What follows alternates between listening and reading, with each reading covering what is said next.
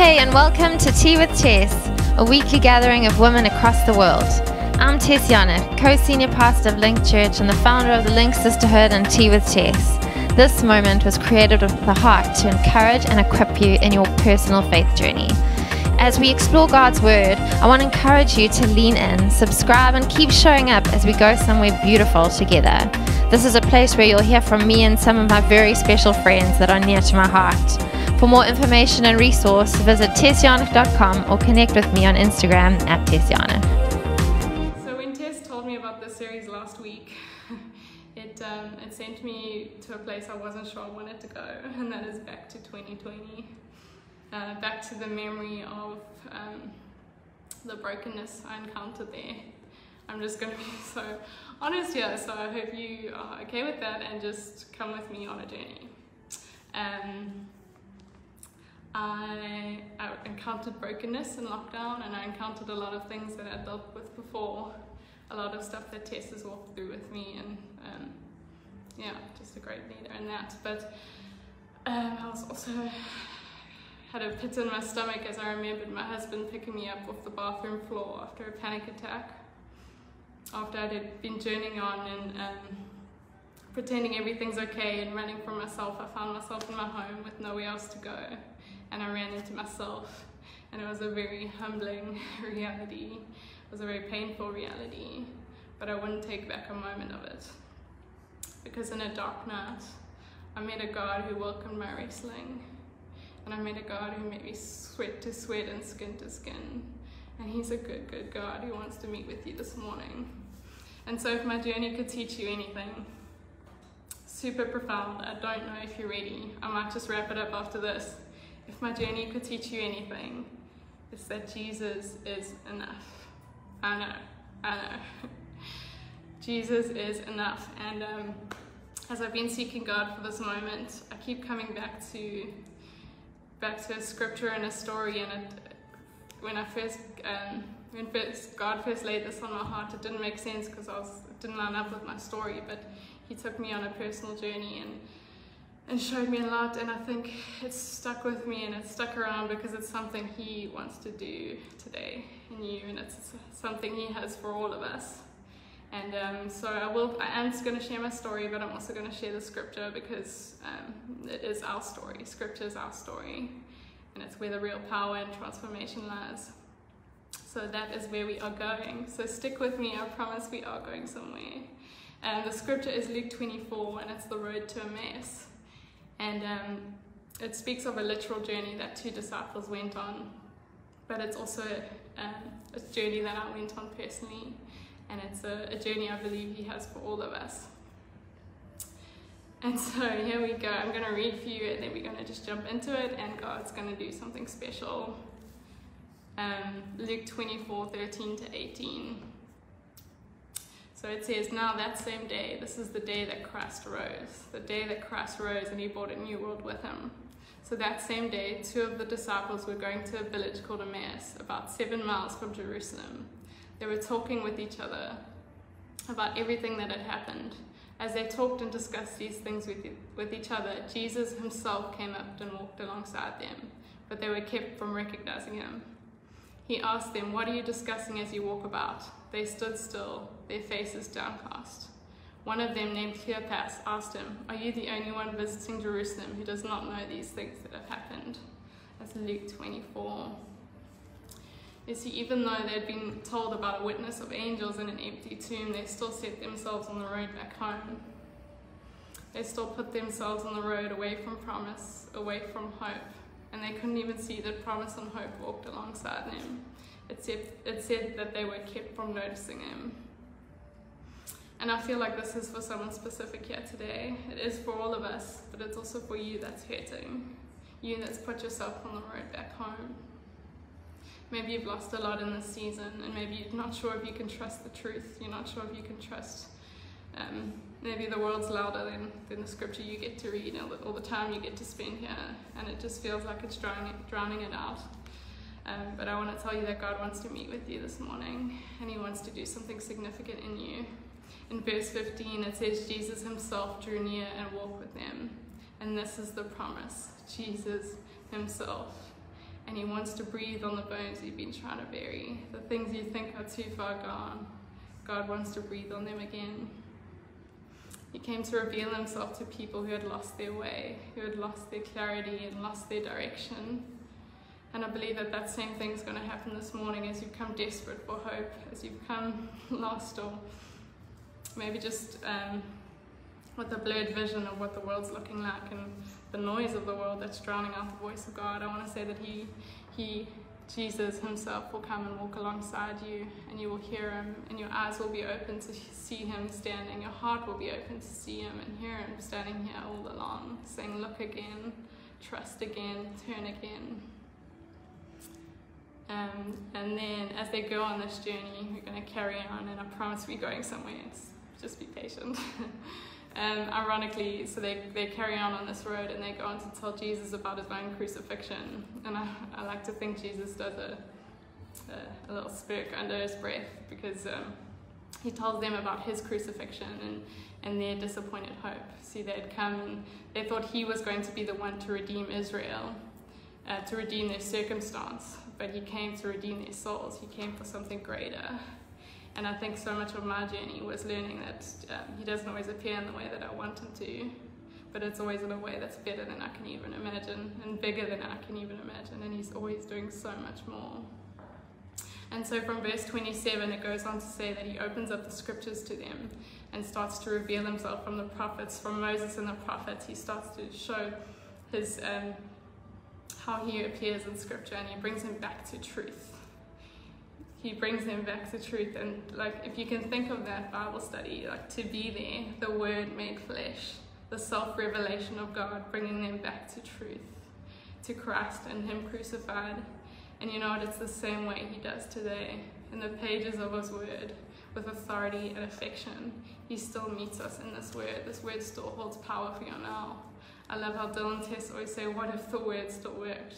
What if the word still worked? What if he still met us in the pages of his word with authority and affection? And so they go on and they walk with him, and after they've walked with him for some time, it says that they approached the village to which they were going, but Jesus continued on as if he were going farther.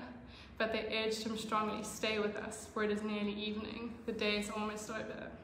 So he went in and stayed with them. And even after he has taken much of our sadness away, even after he's shown us much about himself and ourselves, he can still remain the stranger that we met on the road. He can still remain the remarkable one that crossed our paths and talked with us for a while. It takes an invitation. And as the night came, the disciples clung to him. That word in the Hebrew and the Greek, it says they clung to him, they desperately clung to truth. It's one thing to walk with him in the light of day, but when the night season comes, are we willing to cling to truth? Are we willing to invite him in, behind the walls of our most intimate life, into the back rooms of our homes? You know, those rooms you'd prefer to keep safely locked from yourself even. You know, those thoughts you think when everyone's asleep and you're lying there. Those thoughts, will you invite him in there? The most intimate, scary places of yourself, will you invite him there? And this was something that I had to choose in lockdown. And it's something Tess always says, is to be willing to do the work, to be willing to do the work, and to let Jesus do the work in me. Will we invite him in? Will we cling to truth?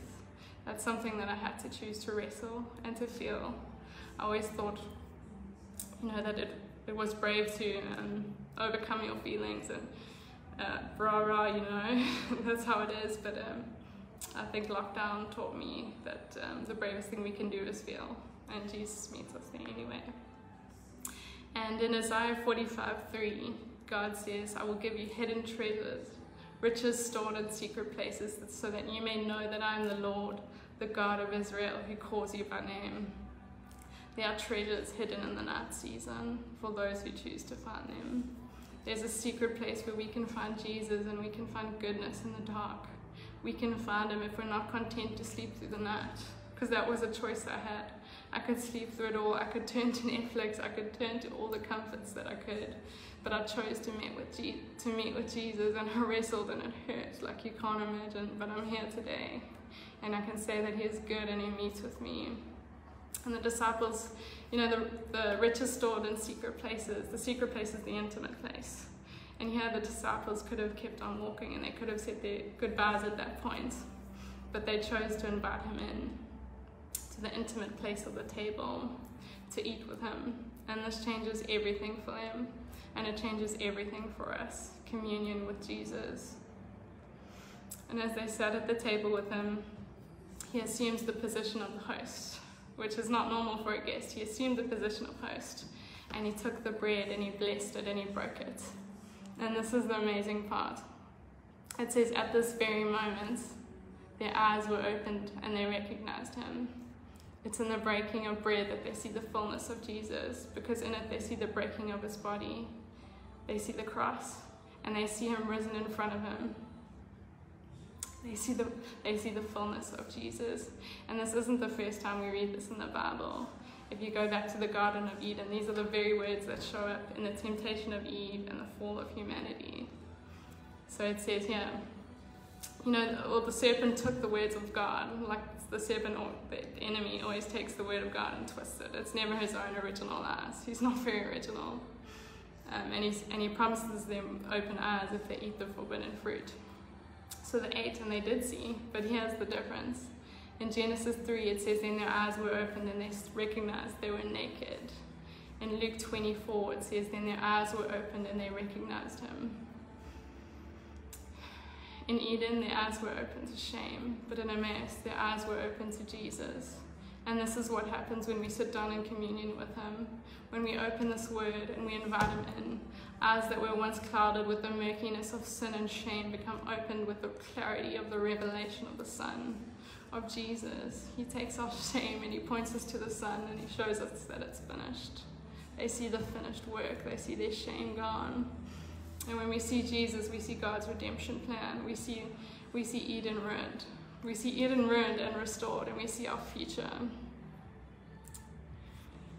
Revelation flows from communion. We see him. We spend time with him. We see him.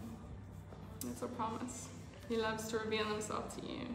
I always used to think that I had to search and find in scripture, and I think I approached it much with striving, until I learned that God wants to be found more than we want to find him. And if I just gave him half the chance, he would meet me wherever I am. And the greatest mystery of it all, it says, just as they recognized him, he disappeared from their sight. When they enter into the most intimate communion with him, he disappears. When he becomes most present, he becomes the absent one. In many ways, he had been the one who had gone ahead, Jesus as their leader, as their rabbi. He had been the one who went ahead, the one up there who showed them the way. And now, as they take the broken bread, they realize, and that realization is a deep spiritual awareness, that the one up there is in here. That he is the one that lives and speaks and breathes in them, and this changes everything for him with just a simple revelation. And so I think my family's on here, so I'm going to be nice and say that I grew up in an amazing home, which I did. Not perfect, but amazing. And it was a Christian home, and I'm so grateful for that. I got brought up in the ways of the Lord, and I like to think that I only departed for a little while and came back. But I got saved when I was quite young. But for a very long time, Jesus remained the one up there, the one ahead, the extra, the other, until I was about 16 or 17, and coming to Linc Church, and in the very deep, dark end of it, an eating disorder and depression, a deep depression that I ran from and denied and fought and hid, until one day I met Jesus for myself, and he became the one in here. And standing in a moment of worship in Linc Church, I met Jesus for myself, and I saw him and I felt him and I knew him, and I knew because I knew that he was alive and in me. And I knew because I knew that that was enough for my depression. It was the turning point of my depression, and it was the end of an eating disorder. He pulled me out from the mud and mire, and he set my feet on a rock. He saw, with one glimpse of the true Jesus, he took what was dead in me and he brought it to life, and he set my heart to burning. And as the disciples see Jesus, It says that after they had seen him and he disappeared, the disciples said to each other, "Were not our hearts burning within us while he talked with us on the road and opened scripture?" And when I encountered him, it wasn't a feeling. A burning heart is not a feeling. It's a revelation of Jesus. And it's a revelation that will sustain us through every feeling. In Matthew 5:8, it says, "What bliss you experience when your heart is pure, for then your eyes will be open to see more of God." The Greek is, they will continuously see God. Revelation isn't a one-time thing. It's an ongoing, ever-deepening, ever-widening thing. We're never done with Jesus, and he's never done with us. And thank you, Lord, for that. In Psalm 16:11, it says, "For you bring me a continual revelation of resurrection life, the path to bliss that brings me face to face with you." And there's some things that the enemy desperately wants to keep our view limited on, our perspective distorted about. And he will bring distraction and confusion and everything of the world to keep us from catching even just a glimpse of the true reality of the whole picture. Because he knows that we do the greatest damage to darkness when we're walking in the light of truth. This truth, this whole truth. Because everything that threatens his kingdom, the kingdom of darkness, everything that threatens the kingdom of darkness flows from a revelation of Jesus, from when we see him, because it's truth that awakens our hearts and leads us home. From communion comes revelation. From revelation comes repentance. And I know I said the R word, repentance, okay? But I believe that it's for us and it's for today. And I believe that it's something the enemy has desperately gone after in the church because its actuality makes him nauseous. Just stick with me, I promise. I hope you'll see it too. You know, the enemy longs for us to keep denouncing it as Old Testament legalism. He longs for us to keep shuffling past it awkwardly in the new. In the Screw Tape Letters, which is my favorite book, and Tess knows this, we share a lot of books and love for books. But the Screw Tape Letters is by C.S. Lewis, and it's basically the perspective of hell, and it sounds strange, but it's not. But it's two demons exchanging letters. And they say, "It's funny how mortals always picture us as putting things into their minds. In reality, our best work is done by keeping things out." Our best work is done by keeping things out. He desperately wants you to step away from this book, but just keep showing up. Just keep showing up. And so I want to show you what I've seen in repentance, because it's something I wrestled with for so long. When I first got saved and I started reading this Bible, I saw it everywhere. And I didn't understand because not a lot of people spoke about it. And when I did speak about it, there was a lot of confusion and blurriness. But I knew because I knew that I hadn't seen the whole picture. So I stayed and I wrestled. And I'm grateful I did. And could I just suggest, just a throwaway suggestion, that if when we encounter and we're confronted by uncomfortable scriptures, could we stay and wrestle? Could we stay and wrestle? Would there maybe be hidden treasures there too? Would there maybe be a reason God's given us this whole word, every word? You know, Jesus says that every word attests to him. In 1 Corinthians 2, Paul said, "I determined to know nothing but Christ and him crucified." And Tess has helped me so much with the revelation of grace and the continuous revelation of grace. But if the good news you're reading isn't good news, if it isn't good, if you aren't seeing Christ and the finished work of the cross, then you haven't seen the whole picture. And it's worth staying to wrestle, because the revelation is beautiful. It's always beautiful, and it's always changing, and it's always transforming. And to stay in the fridge magnet verses, gotta love them, to stay in the fridge magnet verses would be to miss out on so much of who God is and what he has for you. So just venture further. Okay, so repentance, back to repentance. Repent was the first word in John the Baptist's gospel. It was the first word Jesus preached. When it said Jesus began preaching, he said, "Repent, for the kingdom of heaven is at hand." It was the disciples preaching instructions. It was the first word in the Christian sermon after Pentecost. It was the first word in Paul's preaching. Repent, for the kingdom of heaven is at hand. But here's the beautiful part. When they preached repentance, it was never repent because you're a terrible sinner. It was repent, for the kingdom of heaven is at hand. It was never ever meant to be a response to seeing our sin or a revelation of our sin. It was always a response to seeing the Son. It's a response to the news that the King and his kingdom were coming. We're here in one sense. His kingdom's already here in one sense. True revelation leads to true repentance. And this is the cool part. You know, it isn't about moralism, about doing better. I spent a lot of time. I'm an Enneagram 3 if you're on the Enneagram, so I like to think that I can do many things for God, and He's taught me how to be many things and be. And it isn't about moralism, and it isn't about doing better. It isn't about feeling sorry over our sin even. It's about turning to the Son. In Hebrew, the word repentance is shuv, and it's translated to return home. Its very essence is to return to covenant relationship with God, a home for every ache you feel. After the disciples had seen Jesus, it was then that it says that they rose up that very hour and returned to Jerusalem. They turned from Emmaus, from everything that they had always known, from everything that they had always done, and they returned to Jerusalem, the place of worship. It's not something we do to come to God, it's the very act of coming, it's returning home. And it always leads to grace.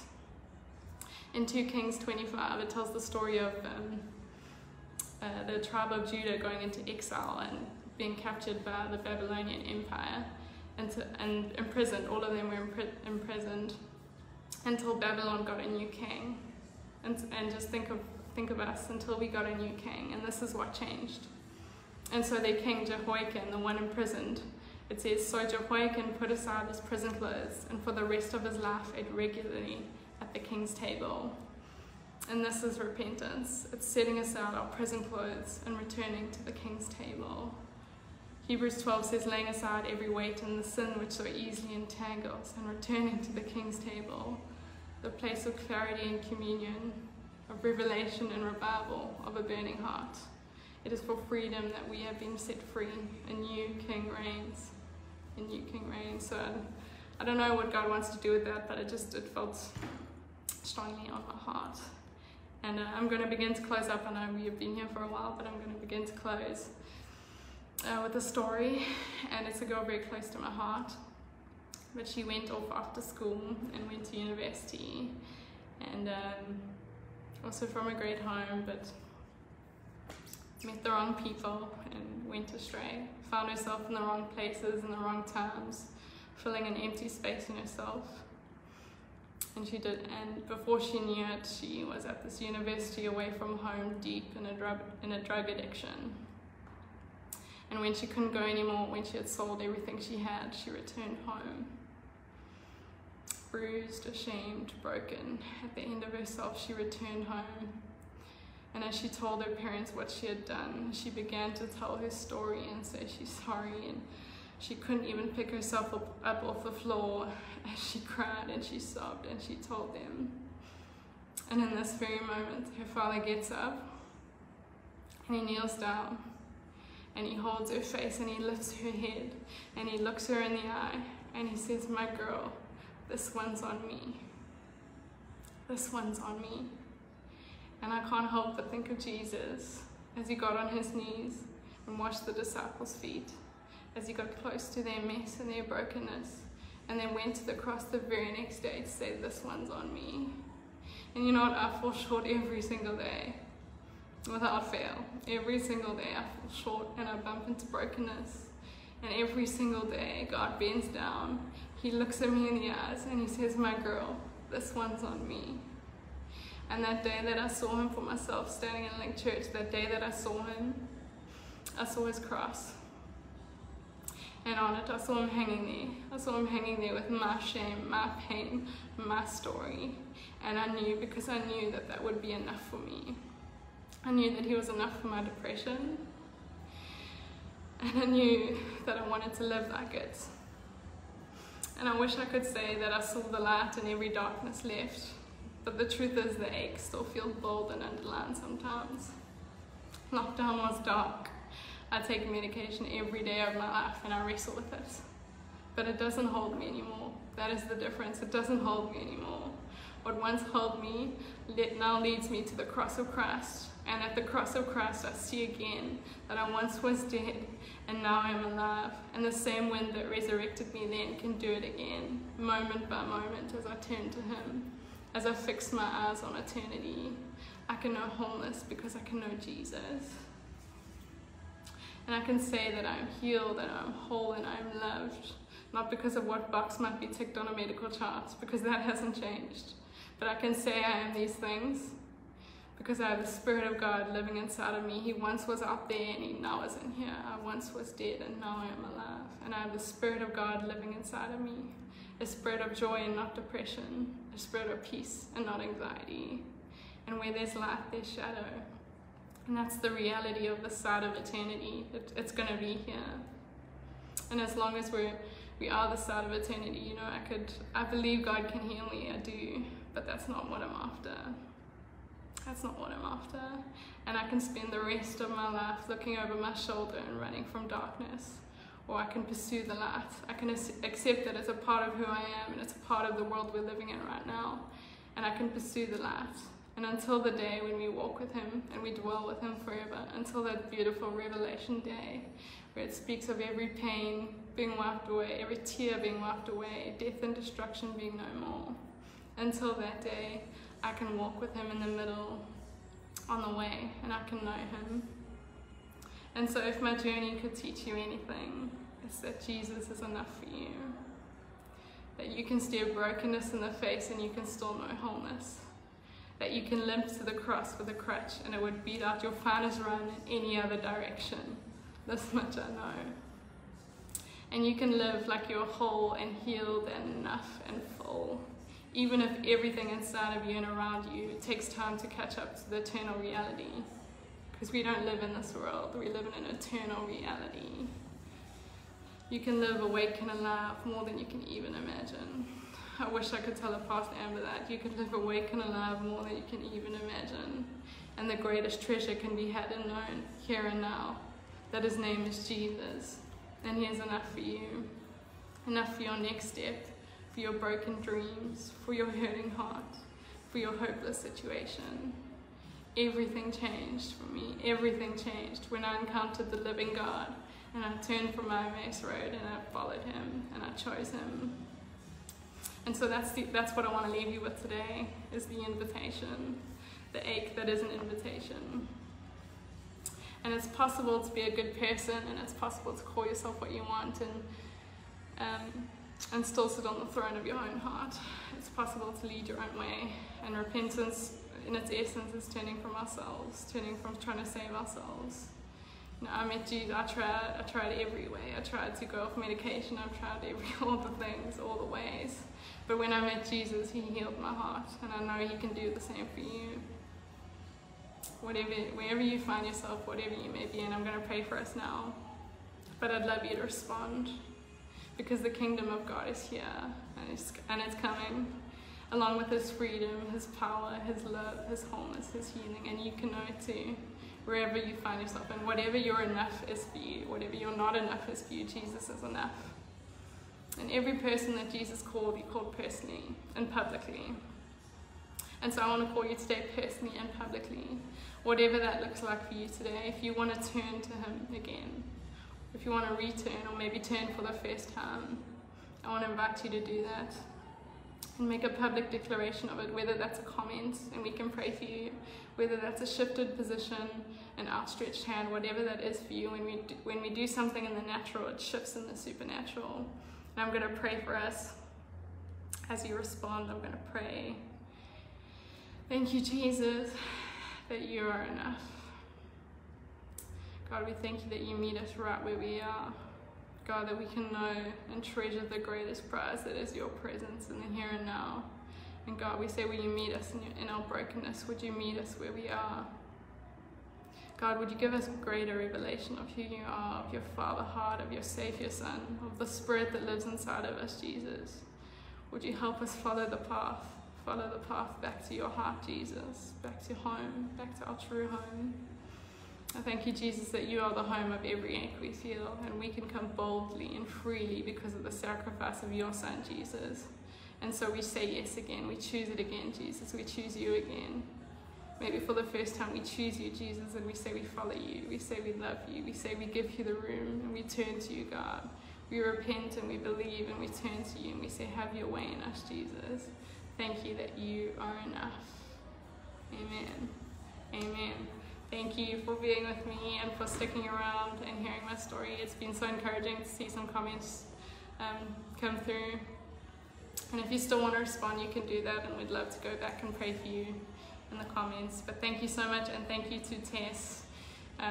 We honor you and we love you, and we thank you for the space. We thank you for who you are and what you do and what you carry, because it's profound and it's significant and it's supernatural, and we're cheering you on.